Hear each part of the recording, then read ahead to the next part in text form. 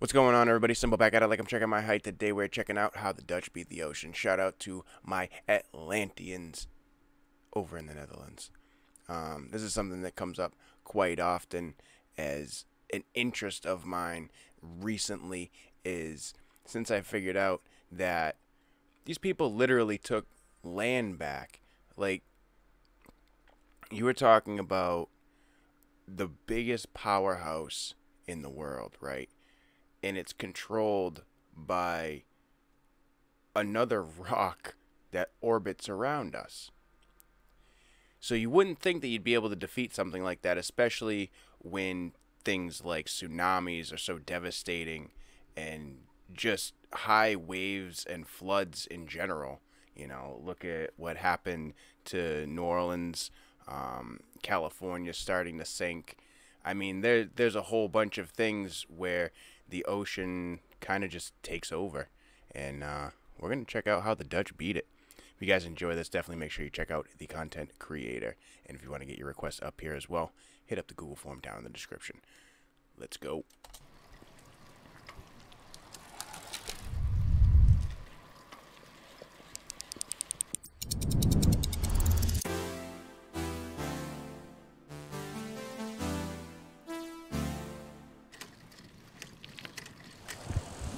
It's the ocean versus the Dutch. That's the battle that's going on right now.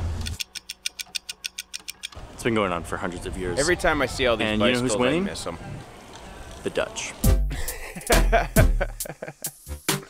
I love that. He's like, you know who's winning? See all that water? The Dutch. Super ingenious the way they designed it. Oh, why she look so upset? Can't you tell the engineering If I hear marvel? one more thing about the water. Well, damn. Look at this map of Holland in 1300. Compare this to a map of Holland today. You can see all the pieces of land they gained back. All down in the bottom left-hand corner where there were smaller islands down there. There's huge tracts of land now. And it looks like there's some kind of like land bridge up in the top.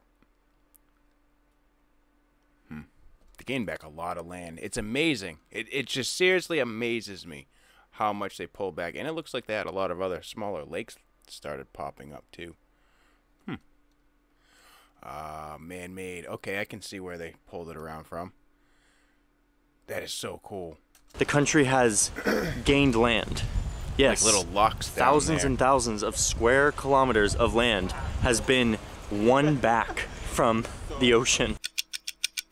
The story of this battle between the ocean and the Dutch explains why Holland is good at cheese, why Amsterdam has canals, why Dutch people ride bikes.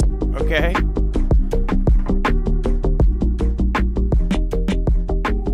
Hold on, I want to look at the architecture real quick again.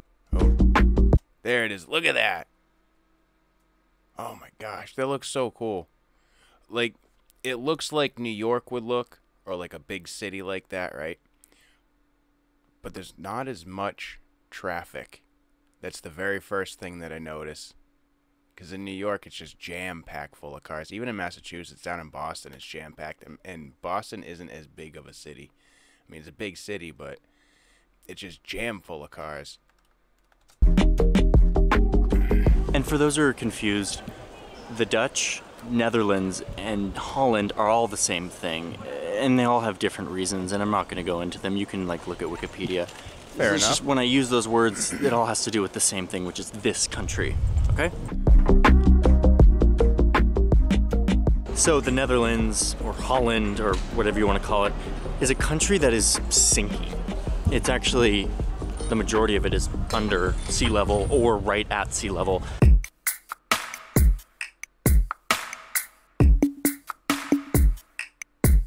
I mean, if you look at the map of Holland, you see that a lot of it is just these little strips of land that are right up in the North Sea, and the ocean and the wind just kind of eat away at this land year after year. Instead of fleeing these coastal communities that were slowly sinking into the water, about 500 years ago, the Dutch started to fight back.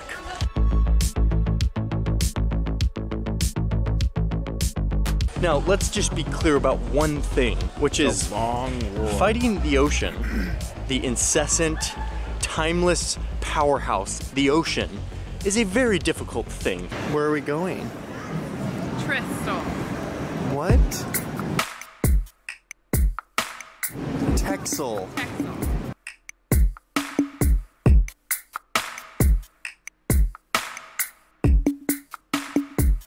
It's cool, you can ride the metro with your bicycle too. There's room for it. The metro actually looks really, really nice.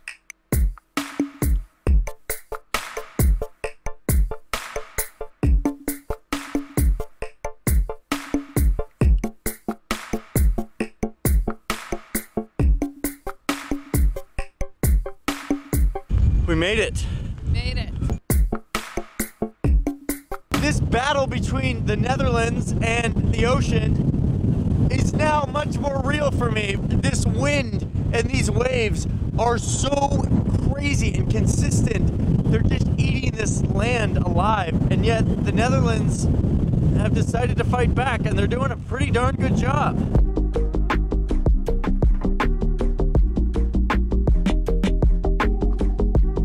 Holland is up for this task. They've developed a whole system, a whole science behind hydrological engineering that has allowed them to combat the effects and the erosion of the ocean. My favorite is the curry ketchup. And Johnny loves the Andalus, and they actually go really well together, like us.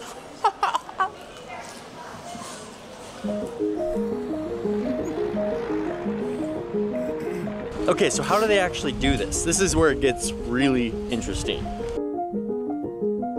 There are a few techniques that the Dutch use for their wizardry over the water. The first one has to do with them building a wall around a body of water that they want to turn into land. Right. Build a wall around it, and then they, back in the day, would build a windmill next to those walls, and they would use the windmill to spin. And as the windmill would spin, that would spin a pump that would pump the water out of that land. That is so ingenious. Oh my gosh. They'll plant on it, and they will do whatever they need to do to actually make it firm, dry, habitable land, and then they'll build entire cities on it.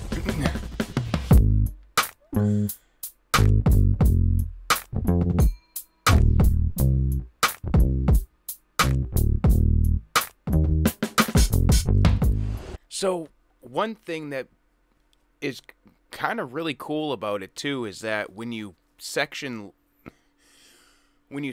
parts of ocean water off, like when you pull the water from the ocean and you allow it to sit in the sun for a long time, right, depending on obviously how much water you have, it starts evaporating all the salt, which turns it all back into fresh water. So at some point, you're also creating drinking water, essentially. And then in 1932, Holland had a huge win. There's this giant part of the country that was a part of the sea, and they finally built this huge wall. Okay, that is so Building long. this giant You better have wall gas created before a you go over barrier that thing. between the salt water. How long does it take to drive over that? Like how long that has to take at least 30 minutes. At least 30 minutes. I couldn't even imagine bicycling over it. That must be crazy. Sea, and made this huge body of water into a freshwater lake. After they built this There wall, it is, the freshwater they lake. then started to section off little pieces of this newly created lake and to start to turn those into land as well. So this is all of the land that they have created since That's 1932. So in 1976, they created another section of a breaker, I guess, another wall. So When they built a wall to make this lake. I mean, it's totally crazy. look at the color difference, too. Huge color difference.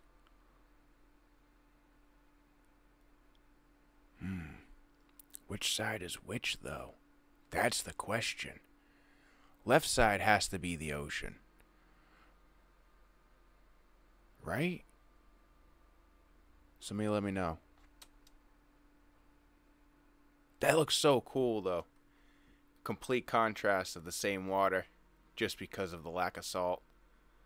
Like, that is so cool.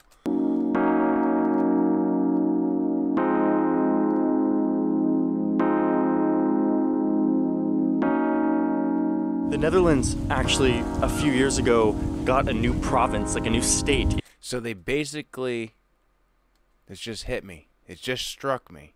They've basically utilized the power of wind, which is silly that this just struck me, right? Because they've been talking about the windmills and the pumps and all that stuff, but they're basically utilizing a force just as strong, if not stronger, to combat the force that they're fighting. In their country, not because of any administrative reform, but because they literally reclaimed a giant Using piece the of Earth's land powers that used to against be it under the sea. itself.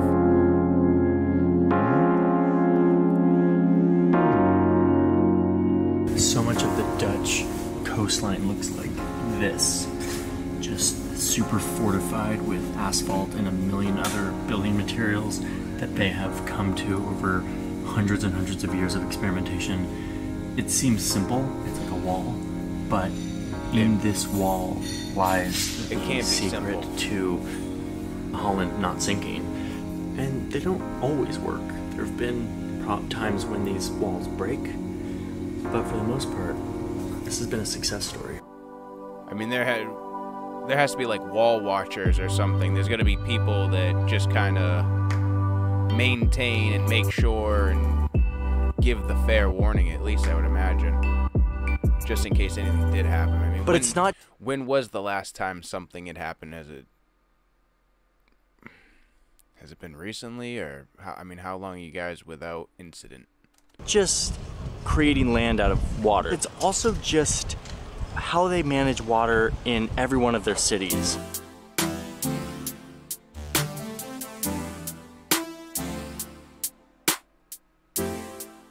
Amsterdam used to just be, I mean, you can hear it in the name, a dam on the Amstel River. They then built it up and they created this series of canals, a very intentional design, as you can see. And in doing so, they made this city a very accessible boat city, which was a very lucrative thing to do back in like the 15 and 1600s. Amsterdam became an economic hub in Europe and developed very quickly, population boom. It contributed to the golden age of Holland. And even today, Amsterdam is a giant economic and global hub, which you can attribute to how the Dutch have just mastered water and learned how to intentionally design their cities and their country around water management.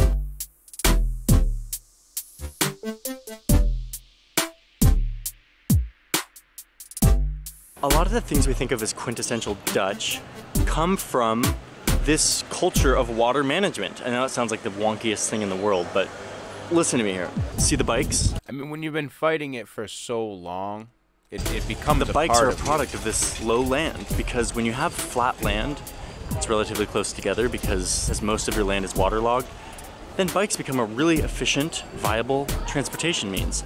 You also have some of the most fertile grounds in the world for growing grass, which then becomes fertile pastures for cows, which produce amazing dairy products, which is why Dutch cheese is such wonderful, amazing cheese.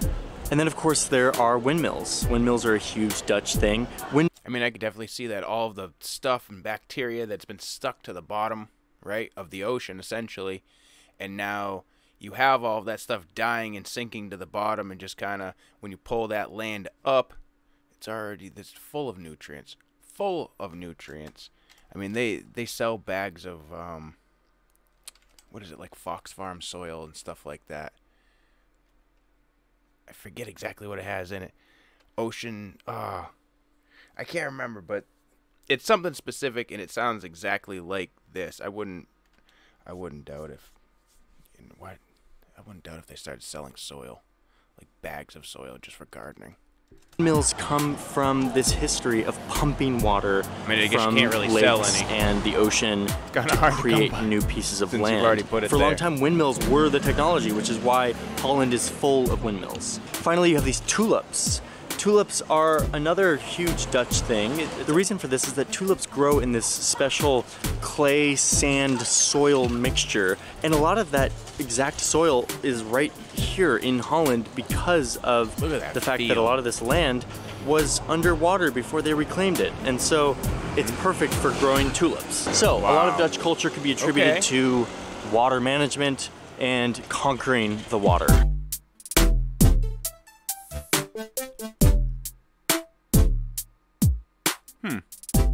I would definitely. I hope you now understand why Amsterdam has canals and the marvel of Dutch water management. So much more to learn. I want to thank Skillshare for sponsoring this video. All right, so I'll make sure I watch the rest of this video. I'm definitely interested in seeing more. If this gentleman has anything else about this stuff that goes a little bit deeper, definitely send it through the Google form. Or if there's any other thing that you want to check out about the Delta Works, definitely send it through the Google form. I'm very, very interested. I don't think I could get enough information. I'd learn about this stuff all day long. And we're still on the look for a good tulip video to explain exactly what Tulip Mania was. So if you guys have one of those, you know about it, send it through. We'll check it out. Definitely let me know what you guys thought about this one down in the comments below. I thought it was very, very informative myself. So definitely make sure you guys head on over and give the content creator some love as well. Yeah. Check out the Google form down in the description below to get your request up here. Make sure you guys hit up the Discord link. Hit up one of the videos floating around, and I'll catch you on the next one.